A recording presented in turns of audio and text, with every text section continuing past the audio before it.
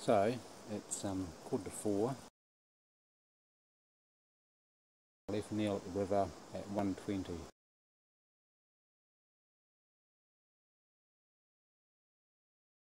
You can see the cave entrance really easy from here, so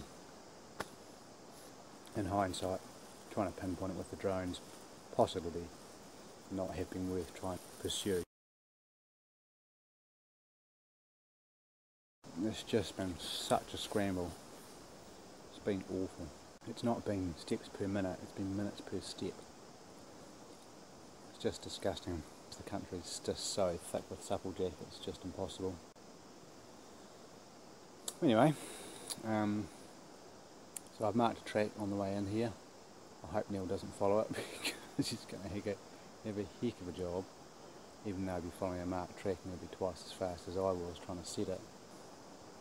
I'm just going to carry on bashing across and then maybe try and push up to near the cliff, get as close as I can to underneath the cave entrance and then mark my way back out. And we'll do it again another day, I think. That's all we can do.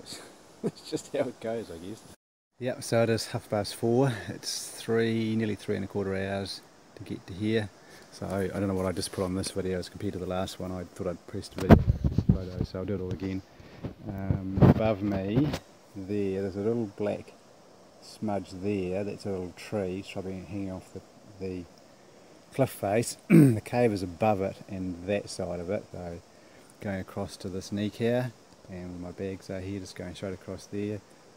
I'm at the level where the cliff is going to start.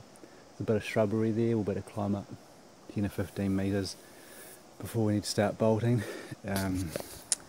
It's just been awful getting here. It's been shocking. All of this and behind me here, all that greenery is 99% onga. There's the occasional little piece of senecio, I think it is. Do you reckon? What do you ID that one for me, Alice? Yeah, it's not enough to hang on to. It's like, but Neil's making good progress, so I don't know whether he's travelling exceptionally light. But he might have his gear with him.